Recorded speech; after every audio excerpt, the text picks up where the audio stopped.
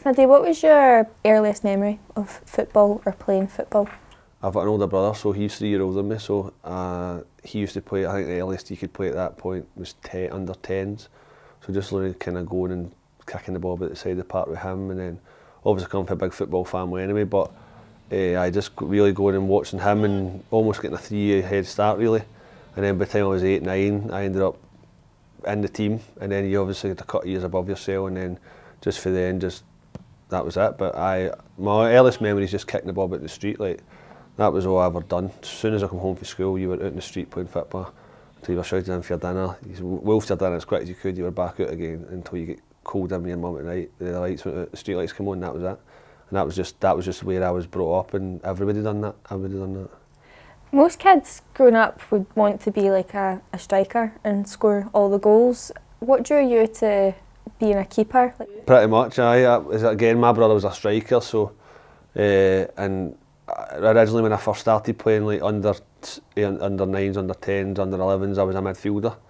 I actually played, it came to a point where I ended up playing with the Rangers Supporters Association for a few years in midfield, and then it just came, I just loved football, I was just obsessed with football, so even I used to jump in the goals at training just for a laugh at the end, and then all of a sudden my goalie got injured one week and I played, and then I played a game after that, and then there was a scout there from Motherwell and said, we want you to come and train me as a goalkeeper, and I said, well, I'm not actually a goalkeeper.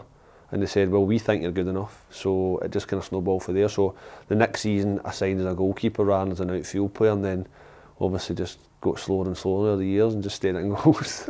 If you're visiting another stadium and you're surrounded by fans that don't support you, and say you're like the ball is in the final third in the opposite direction, can it be difficult with fans that like to engage with you? Yeah, again, that's the bit where fans are there to, that's try to set them up for a career, because this is the reason why we send goalkeepers out on loan, and we put them in these situations where, regardless of what you do, for one half of the game everybody thinks you're great because it's your own fans, and then for the other half everybody's just abusing you for 45 minutes because they're trying to get under your skin. They're trying to find that thing that's going to put you off, that's going to make you kick the ball at the park, that's going to make you give the opposition the ball back or give their team the ball back, and that's one of the biggest learning curves for them as well. They actually, again, going back to what I'm talking about earlier on, in terms of having a successful game, nothing really has to change in terms of your communication, your positioning, your decision making, your timing, your all these things come into play.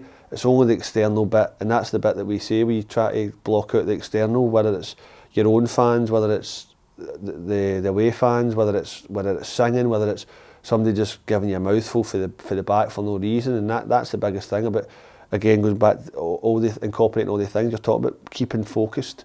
So it might be concentrating on the game, so and talking and communicating so that you don't hear that guy shout, or your eyes don't wander for the game. You remain focused for 90 minutes, because again, ultimately you need to be focused for 90 minutes, whether you're really active or whether you're not active, because as you say, it just takes a split second to be used in the game again.